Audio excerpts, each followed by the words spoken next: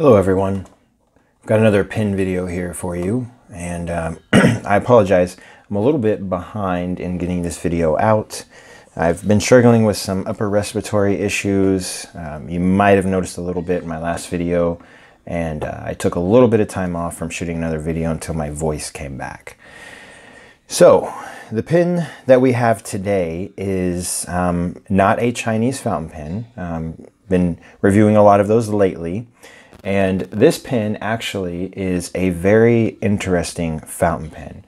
So the pen in front of you is made by a gentleman, his name is Mike Allen. He owns a company called WoodShedPenCo. And about 2 months ago, give or take, I started an Instagram account. I'm not a huge social media person. I primarily just YouTube, and I'm very rarely ever even on Facebook. But I thought it'd be kind of cool to start an Instagram account, upload pictures of my pens, and also kind of meet some other people in the fountain pen community as well. And Mike is one of those people. So I stumbled across his Instagram. I think I saw a couple of pens through my feed, and I looked at his account, started following him, and sure enough, I got hooked very quickly. So Mike hand turns pens himself, and his business is predicated primarily on Instagram from what I've been able to tell. He doesn't really have a website. He has a website link, but there's really nothing on the website. He does upload a lot of pictures through his Instagram as well as videos on pens that he's either working on or just finished, whether it be for a customer or something that he's selling. And this particular pen that you see in front of you was one that I saw a little bit farther back in his feed, and I thought that is a beautiful material. So I reached out through him, I direct messaged him, and what I did was I screenshotted the post and sent that to him and just simply asked if he had any pens available or was planning on making that same type of material again. And to my surprise, Mike answered back within 5 minutes and told me he had 2 pens that he was currently working on that did not already have homes. He sent me pictures of both of those as well as other pens that he had finished that he had not uploaded to his Instagram.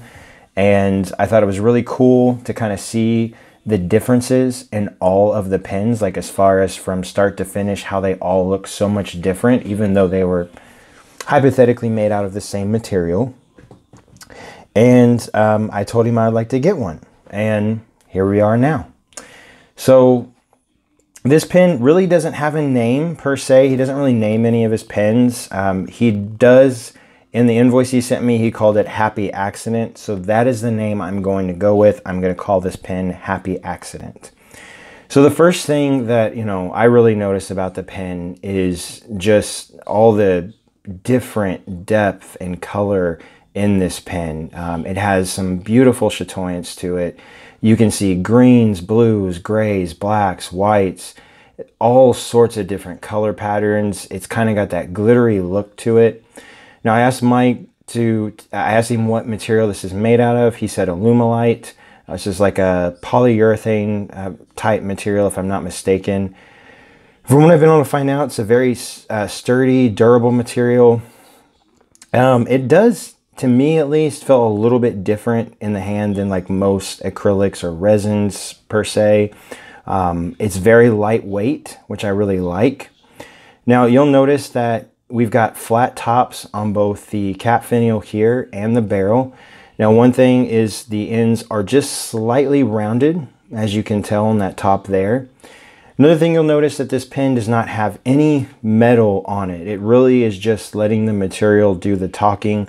There's no clip, no cap band, nothing on the barrel as far as metal goes. And I actually like that touch. I know some people may not like the fact that it doesn't have a clip. I personally do not mind it whatsoever.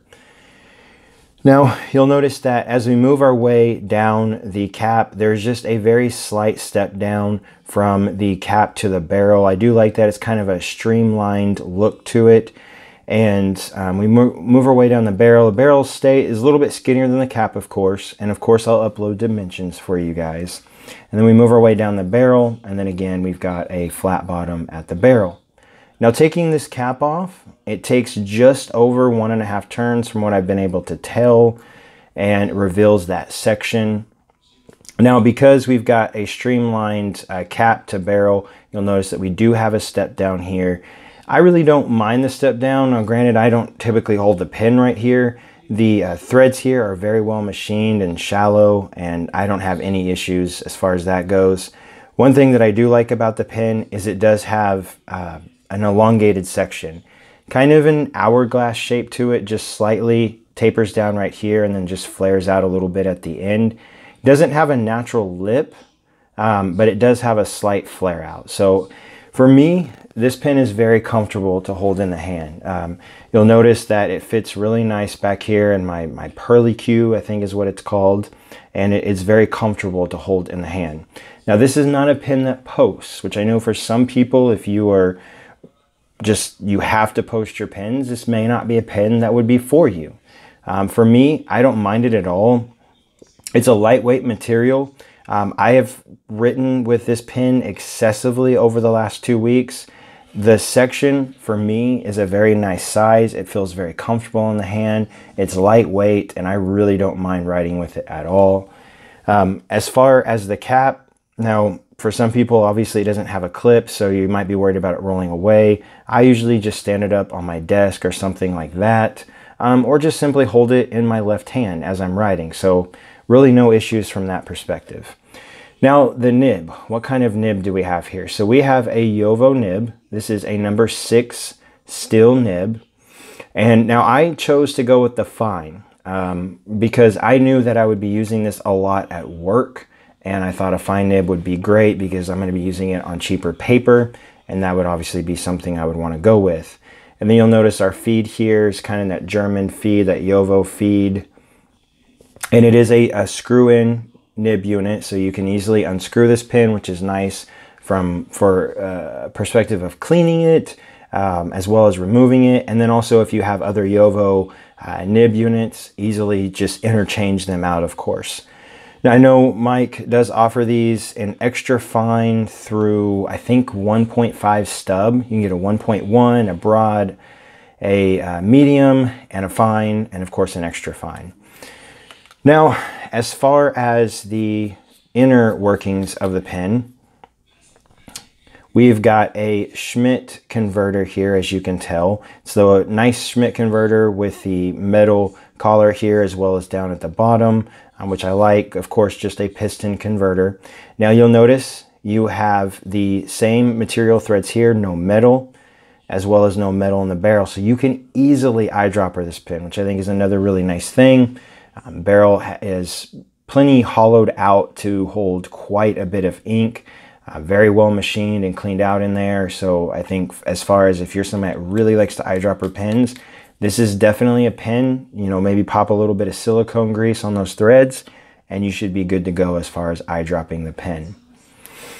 As far as everything else, I mean, that's really it about the pen. It does come with a pen coffin is what I got it. Very, you know, just material in here. Pen was sent to me that way. Came very quickly. Mike was great. He communicated great. The pen was not finished whenever whenever I originally had offered to buy it. And Mike communicated how long it would probably take. As soon as the pen was ready, he sent me pictures to okay it as far as whether or not I was okay with the pen, the final product. I said I was. He made sure I was okay with still getting a fine nib. I told him I was, and then immediately the pen was shipped out to me, and I got it very quickly. From the time that I interacted with him to the time the pen came to my front door, I think it was just slightly over 2 weeks. So again, very quick. Now this pen cost me $145 for the entire thing. That's the pen, the nib, assembly, everything, and shipping. So I don't pay anything extra for shipping, which I think is a good value because you're getting a hand-turned pen made out of a really awesome material. This is something that Mike does for a living. He is a craftsman, and I think $145, when you compare it to other pen manufacturers, not a bad price at all.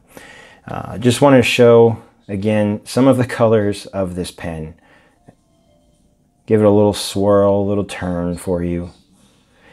Now, one thing always to note with these pens like this that are made out of these materials, no one pen is going to be the same. So if you see this pen here, you're like, wow, that is a beautiful pen.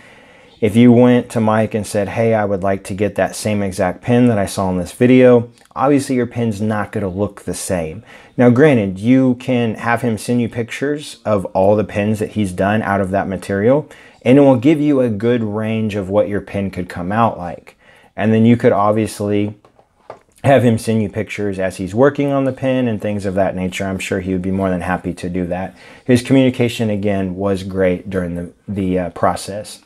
So up next, guys, I'm going to do some sizing comparisons with this pen just to give you a generalized idea, and then we will do a writing sample. See you in just a moment. All right, guys, we are back, and we've got some sizing comparisons here for you.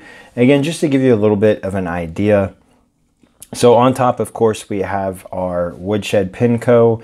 That is the Happy Accident. And then we have a Pilot Metropolitan right underneath it.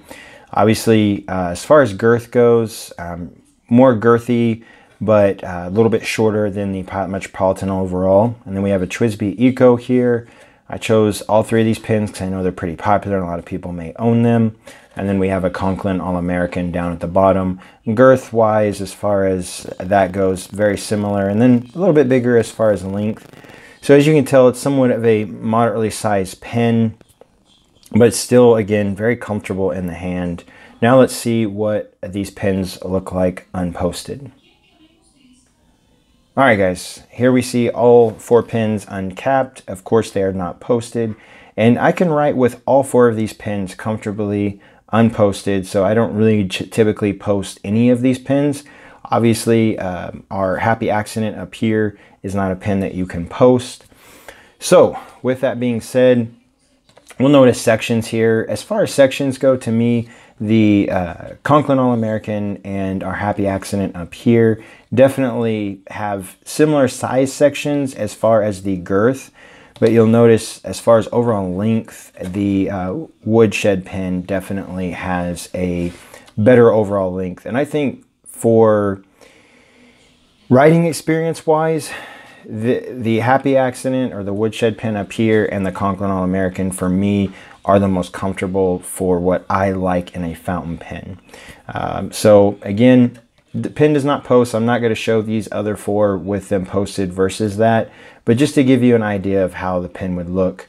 All right, so next I'm going to put some dimensions and some weights on the screen for you just to give you an idea. Now bear in mind, this pen is made by hand, so the dimensions are never going to be exact. So my dimensions of my pen may be off just slightly versus the pen that you're going to get, because again, it is made by hand and Mike can't make sure that every single pen is exact as far as dimensions go, but it's going to be pretty darn close to what you're going to get.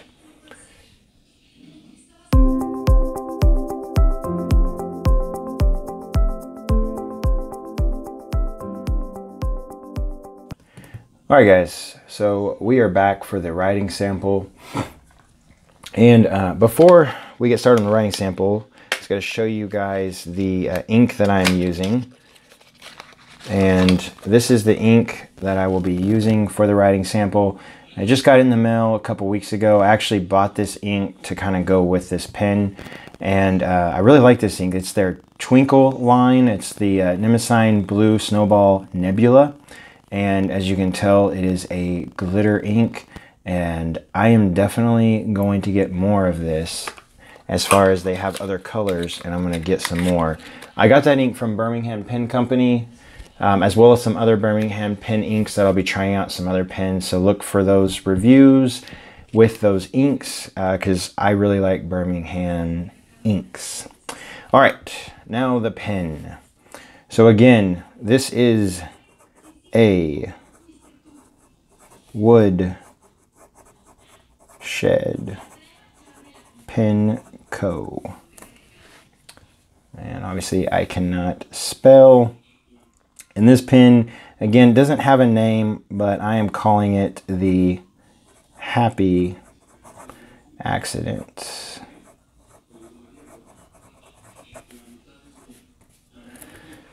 And we have got a fine Yovo nib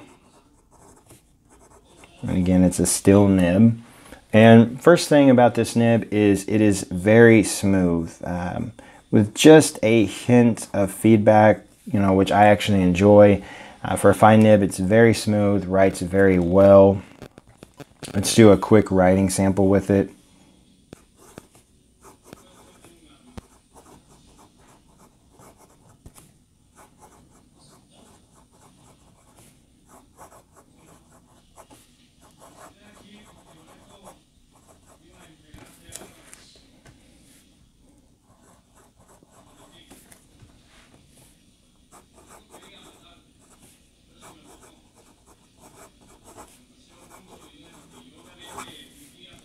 There you guys have it. Let's do a little bit of fast writing just so you guys can see that in action.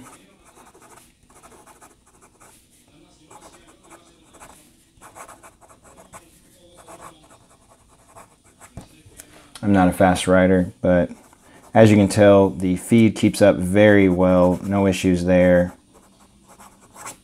So works very well from that perspective. Now, as far as any line variation, this is not a nib that you're really going to get any line variation out of. I mean, you can squeeze just the tiniest bit. To me, it just really kind of pops out more ink. It's not a nail by any means, but it definitely does its job from the perspective. It just writes very well. As far as wetness, bear in mind this is a glitter ink, which sometimes can clog up that feed. But it's still a wet nib. I would say moderately wet. Probably if I had a ink in it that was much more lubricating, it would probably be even better. Reverse writing, I've had a couple of people ask me in the comments if I would do this more. Not really a pen. I mean, it's very scratchy. As you can tell, it kind of tore into the paper there. So not a pen that I would be reverse writing. Granted, I don't ever reverse write with my pens, but not something I would be reverse writing with. All in all, the nib though works great. This ink is awesome. See if you guys can kind of see some of that sheen and that glitter in the ink. I think it suits this pen very well. A very attractive ink for a very attractive pen in my opinion. All right, so there you have it. I'm trying to think if I missed anything on this pen. I wanted to give it justice. Very, very nice pen. I will put a link in the description for Mike's email. So if you don't have an Instagram account and you still want to get in contact with him, obviously you can email him and ask him to send you pics, or just give him an idea of what you're looking for.